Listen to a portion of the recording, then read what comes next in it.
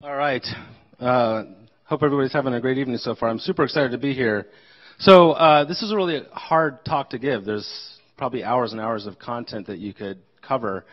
What I'm going to do is try to cover just some of the tips that I've learned across the way. And so my hope with this presentation is that everybody walks away with at least one thing that's applicable to them that they can go and try to experiment with back at their place of employment. So everybody's seen this, sort of the classic recruiting funnel. I couldn't find a commercial-free version of this on Google Images, so I just made it myself this morning. Everybody does this. Like, if you hire, you're doing something that looks very similar to this process, right? You source, you screen, you interview, you offer. This is a very ripe area for data-driven improvement processes, right? So sort of becomes something that you can analyze with Six Sigma techniques and look at inputs and outputs and optimize. And that's not really necessarily sufficient either. It's necessary, but it's not going to sort of help you differentiate yourself at scale. And so what I'm going to talk about in this speech is some of the things that I've done to tweak different parts of this process. So like tips at every stage, and then sort of a meta tip that we apply at Qualtrics that's been very helpful. But first, why am I even remotely qualified to talk about this? So like Jerry mentioned, I'm the VP of Engineering at Qualtrics. I've been with the company for about 3 years. Right around 2015, you can see where we started hiring. After being relatively flat for a couple of years, we've grown the team since I've been there from 50 to about 380 today. Prior to Qualtrics, I spent time at a lot of different companies, mostly in Seattle. 10 years with Amazon. I was a bar raiser at Amazon, did 3,000 interviews at Amazon alone. My last job at Amazon, I was the fifth member of the Echo team and was responsible for the Alexa software organization and built that from 0 to 250 over 3 years and brought that product to market. So over the course of my career, I've probably done 5,000 interviews and have scaled multiple engineering organizations to multiple hundreds of people. So that's a little bit more about me.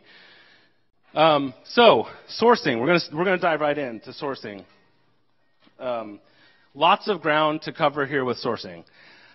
This is one I got. I just pulled this up randomly. It's a year old, but this is probably something that's reasonably familiar to a lot of people, right?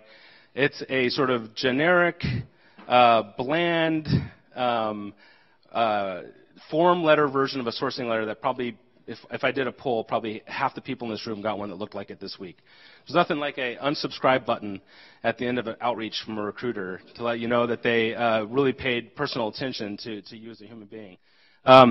So I say this not to sort of criticize this particular recruiter or whatever, because it's a hard problem, but really to call out that there's a couple of fundamental problems with sourcing, and the symptom, or what ends up happening when you have sourcing techniques like this, is that engineers are really good pattern matchers, right? As it turns out, and so if you outreach like this, what's going to happen is that you're going to get ignored.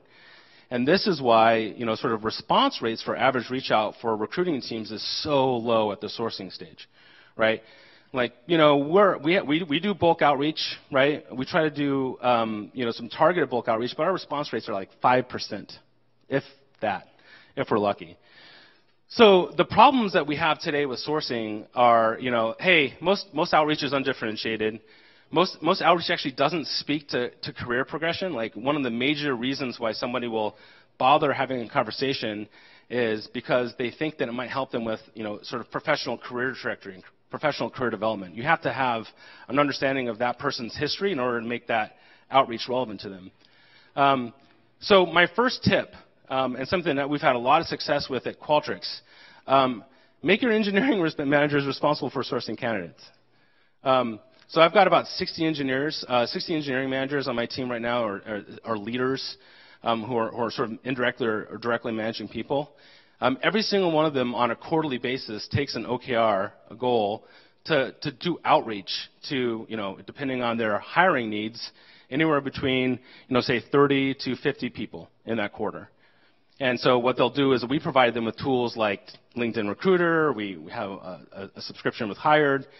And we really make it a point that we want our hiring managers to go out and find the candidates that they need on their team. It's highly leveraged work. We set the expectation to our hiring managers that about 25% of their time should be spent recruiting. And we need it. Like, with Qualtrics in hypergrowth mode, right? It's not just that we need lots of people. We have lots of really cool things we want to build, right? We have roadmaps on teams that span years and years and years. And for us to continue to fuel the business and continue to grow, we need qualified, really awesome engineers. When we've done this, we've seen our response rates go up dramatically. I don't know if other folks in the room have done this, but it's a really cheap experiment to go do. Like, go send out 10 emails that are highly targeted and where you've spent at least 5 minutes reading through their background experience and understanding what they've accomplished and how it relates to the work that you're doing and how the role that you have for them might be the next logical step in their career progression. We see response rates up to 30%, 40% when we do this. And so this has been a game changer for us in order to be able to staff effectively in the Seattle area, which is a very competitive talent market. So, on to the next phase, screening. This is a really interesting, really interesting part of the process as well.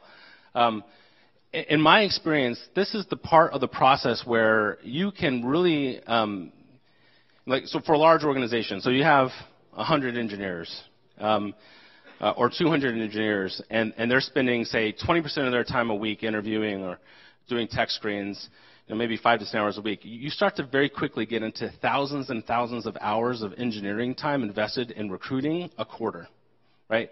The numbers add up, and they get really big. And that is time that those engineers aren't actually, like, innovating or writing code or building new features. And it's often like not even, a lot of people don't even pay attention to it, right? And so for us, one of the things that I'm super aware of in the screening process is making sure that we're not having an ineffective screening processes that cause a bunch of downstream waste in the system.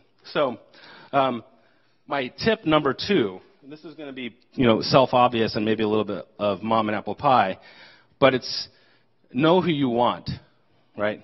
The number of times I've had the conversations that I've listed here, these are not hypothetical examples. These are things that these are conversations I've had in the last year, right?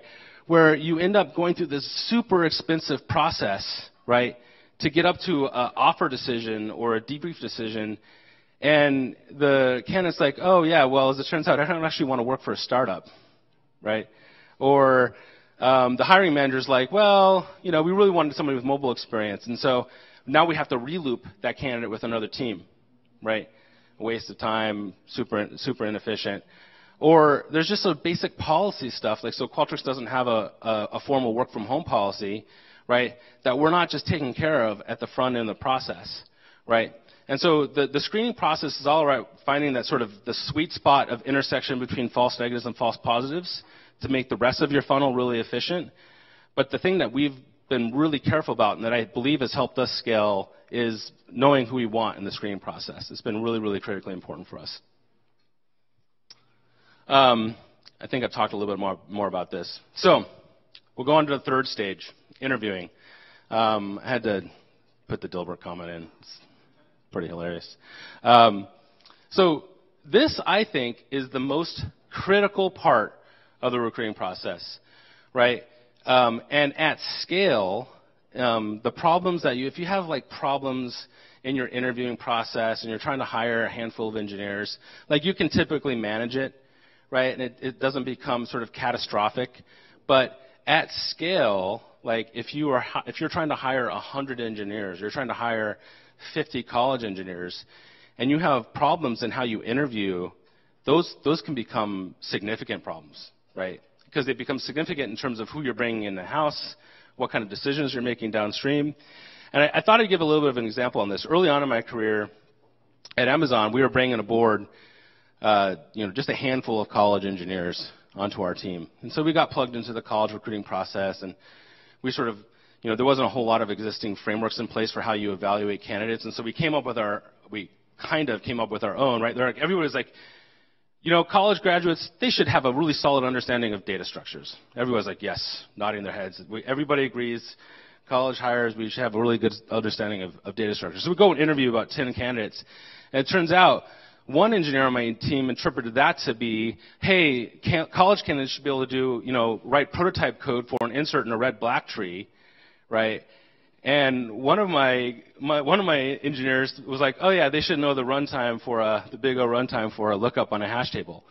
Those are, as it turns out, orders of magnitude more difficult problems than each other, and it's really hard to draw a comparison between the two, right? Like, and we really struggled, right? Like we just didn't have, we had no standardized baseline for making as objective a decision as you can possibly make in what is ultimately like a subjective process, right?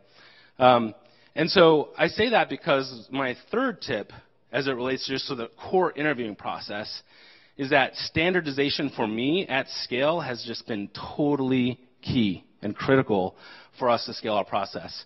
So, benefits of standardization, right? Reduces bias, doesn't eliminate, right? Reduces bias. It helps ensure consistency for the bar that you're trying to establish.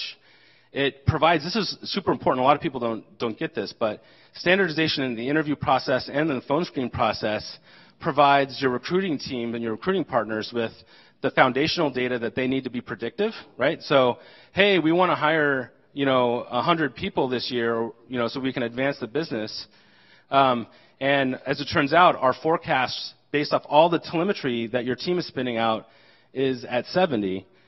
Well, if that data is sound and that forecast is based off of like standardized data, then you can start to think about other levers that you want to pull, right, to address the gap. But if that data is noisy and there's a lot of variance in it, or the team isn't confident of their forecast, then you have a problem, right? You have to sort of wait another quarter, right, to see whether or not you're actually going to hit your numbers. The last one is it makes for a great candidate experience, right? Like standardization, if you have a standard process in terms of like, hey, here's how we think about, treating the candidates who come through the door. They're real human beings. Let's make sure that we adhere to these rules and principles. It allows you to sort of improve on candidate experience. And then finally, and this is one that I didn't realize until reasonably late in my career, it actually makes the people who are interviewing feel more comfortable, right? That they are able to assess the bar correctly. Like, one of the questions that we got really early on at Qualtrics from a lot of our engineers who were interviewing was, how do I know what the bar is, right? What is a bar, and like, how do I assess it? And so standardization has been really important in that regard. This is not easy, right? Like, a lot of people think about this and they're like, oh yeah, we do it, but like, I would challenge you to really think about how well you do it. Like, we spend a lot of time at Qualtrics thinking about standardization, rolling out training programs, analyzing the questions that we're asking, building content, building training programs. Like, it's a full person's job to think about standardization for our recruiting process scale, right? And we've seen some remarkable results from rolling out standardization at Qualtrics, where, not only we became more efficient, we saw improvements in candidate experience. It's been really, really important for us at scale to have this, but it's a lot of work. So, last stage, debrief offer stage. So, I often get this a lot from the folks on my team. It's like, why do we even have this thing, which I'm going to tell you in a second. But like, assuming that you've done all the other things that I've talked about, and that you have a healthy funnel, and that you have standardized interviews, and you think about feedback the same way, and your organization is well trained, then like a hiring decision should be really easy, right? Like, if they get to the other end and everybody's inclined, then you should just like make an offer. Not exactly, right? And so this is the other secret at scale, at substantial scale, right? When you're onboarding hundreds of engineers a year, right, you have to think about a systems of checks and balances, right? I've heard this exact quote with like sub-performance with like mobile, or, back in my day, I guess it would have been like C++, or I've heard this exact quote like at least 5 to 10 times in my career from a hiring manager, right? And it's important, and it's totally natural, and it's sort of human nature. You should not underestimate a hiring manager's desire to eliminate pain and to paper over, sort of feedback or signs that they're seeing in the interview process as things that can be managed or coached out, right? And that's why it's really important to have a systems of checks and balances at scale for organization. And a lot of big companies have it, right? And so, before I go into which companies do it, like companies do this. Like Microsoft has the As App interview. Amazon has the bar raiser program. Google has a committee-based approach. They all share something in common, right? Which is that they have a pool of trusted and proven employees who are chartered and empowered with maintaining the bar. And the thing that hiring managers need to realize, right, is you're not hiring for your team. I mean, you are hiring for your team, but ultimately you're hiring for the company, right?